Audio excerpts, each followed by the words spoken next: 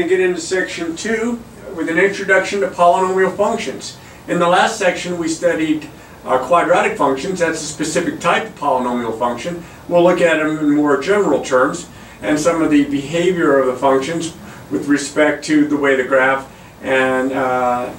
looks, and things having to do with continuity, things having to do with if the graph is a smooth curve, and also looking at such things as symmetry and behavior. First, the definition though. Let n be a whole number, and let a sub 0, a sub 1, a sub 2, all the way up to a sub n be real numbers where a sub n is not equal to 0. Then the function denoted by f of x equals a sub n, x to the n, plus a sub n minus 1, x to the n minus 1, plus a sub n minus 2, x to the n minus 2, all the way down to and so on to a sub 2x squared plus a sub 1, x to the first, plus a sub 0, the constant term, is called a polynomial function of degree n. The key here in some ways is this first term, or the lead term, or the leading term. Okay, this is called the leading coefficient, and n is called the degree of the polynomial. It's the highest power of x. So I have three simple examples here. This is considered a polynomial function.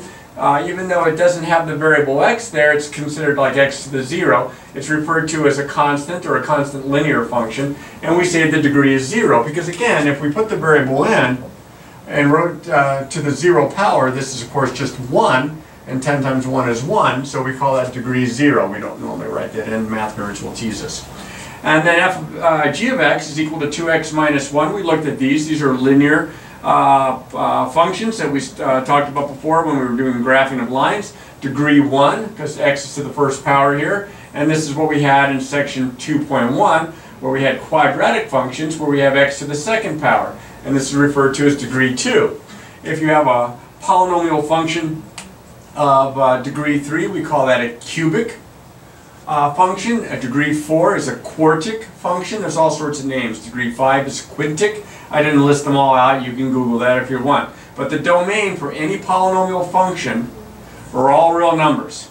Now I have 4 examples of graphs here, and I wrote down the two words continuous and smooth. Continuous in math means pretty much what continuous means in everyday life. There aren't any breaks or skips or jumps, that it's straight through. And continuous-wise, a function is continuous if we can graph it without picking up the point of our pencil. So you see this first example here, this is continuous. I can draw this without picking up my pencil point. This is continuous. I can draw this without picking up my pencil point, but all of a sudden I've got a problem here. This is no longer continuous. Because to go from this branch to this branch, I'd have to pick up my pencil. You can see there's a break. There's a vertical asymptote. This is the reciprocal, or a version of the parent graph of the reciprocal function. And then it's opposite. And then here we have what looks kind of like a multi-ruled function. There's a hole, there's a break here. So this is not continuous. So these two are continuous, these two are not continuous, okay, as a function. And then smooth, well, you kind of know what it means when you're smooth. There's no sharp edges. So this is a nice smooth curve. Does well with the lady curves, I guess. And then this guy here, this guy's not smooth because he has a corner point, or a cusp in math. We sometimes refer to it that way. So even though this is continuous, this one is not a smooth function. Now here we have smooth, but it's not continuous because of the break. And then here we have a point here. It's almost like an endpoint. It stops right here. This is not smooth. There's a break there. And there's a hole here, which is kind of a problem as well. So neither smooth nor continuous. These are two adjectives that we use when we're describing polynomial functions and other types of functions. For polynomial functions, all polynomial functions are continuous, all polynomial functions are smooth, unless of course we do some kind of weird restriction to the domain. Now the easiest type, or the most basic types of polynomial functions are what we call the power functions. And the power functions fit the form f of x equals ax to the n, where a is a real number and n is a natural number. Okay? So in this case, remember well, yeah, you see, I have natural, if we let that be 0, because 0 is not a natural number, then again, we don't really have a traditional power function. I think it's more of a trivial case. But what happens when these situations arise? What happens when, for example, our degree, remember that's the exponent for the variable, is even, or when the degree is odd? And what happens if our coefficient here for our x to the n, sometimes referred to as a lead or leading coefficient, is positive or negative? Well, this is going to be really, really, really rough. But what happens here is n is even, a is positive. Our graph is going to look most likely, depending on what n is going to look most likely like something along these ways. Okay, we have a nice smooth continuous curve, but notice here that on the ends they both are going upward because a is positive. Now it might have actually a little bit more loops in there depending on the degree, but that's the idea. Or think of our quadratic functions. Remember how if a was positive it opened upward like that, if a was negative it opened downward, where here n is even and a is negative. Well, that looks more like perhaps this guy over here, where we have maybe some kind of a curve that does something like this. And again, these are actually examples of what are called quartics, but I just wanted something even and to show you what happens when that lead coefficient is positive or negative. You can see here my ends are going down, whereas here they were rising. Okay? Here they're going to infinity, here they're going to negative infinity.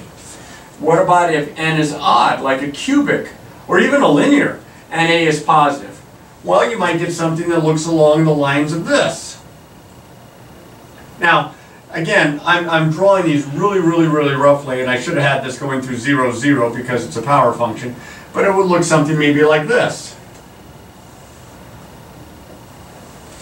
where it's going upward on one side, downward on the other side. Here, when a is positive, it goes up and to the right, it goes down and to the left.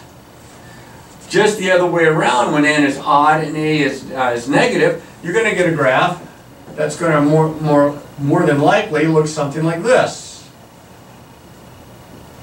Now again, it could have other little parts to the graph. I'm just drawing what are apparently cubic polynomial functions there, degree 3, but you can see as it goes down and to the right and up and to the left.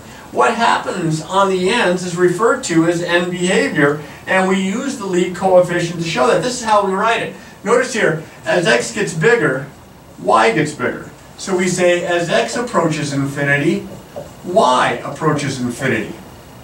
And you can see here, as x gets smaller, y is getting bigger, so as x approaches negative infinity, y approaches positive infinity. Just the opposite here, as x approaches infinity, as it goes out this way, you can see it goes down that way, so we say y goes to negative infinity. Now they don't always use y, sometimes they'll call it f of x or g of x if they give you a specific function.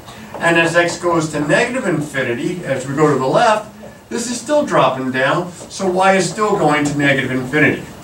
This is how we describe what we call end behavior. We use the leading coefficient and the degree. The leading coefficient and the degree. Here, as you can see, if n is odd and a is positive, as it goes to the right, it goes up. So as x gets bigger, y gets bigger. Goes to infinity. And you can see here, as x gets smaller, y gets smaller. So as x goes to negative infinity, y goes to negative infinity. Knowing something about the ends of your curve are pretty important, especially when you're sketching.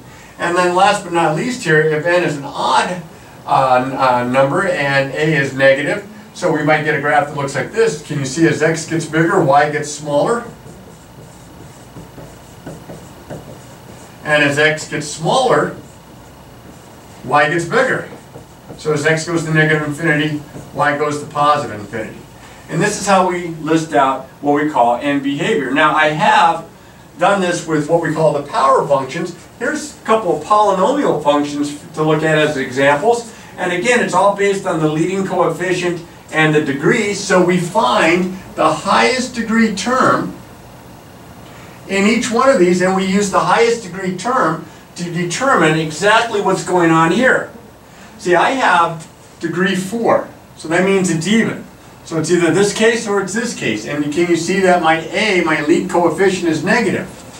So it is even and my lead coefficient is negative, this would be how we determine the end behavior. As x goes to infinity, y goes to negative infinity. As x goes to negative infinity, y goes to negative infinity. So you have a graph maybe that looks something like this. Now this one, it's written in factored form. So you look at that and you say, well, what's my lead coefficient? What's my leading term? Well, the x is being raised to the fourth, the x is being squared, and this is x to the first power.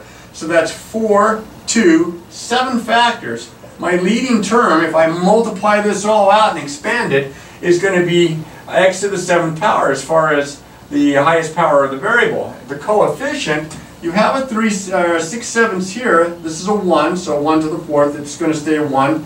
It's going to stay at 1. But here I have 1 factor of 3. So I have 6/7 times 3 is 18/7. Now, if you don't trust me, you can go ahead and multiply all that stuff out. But that's going to be my leading term. That's going to be my lead coefficient and my degree. So my degree is odd and my lead coefficient is positive.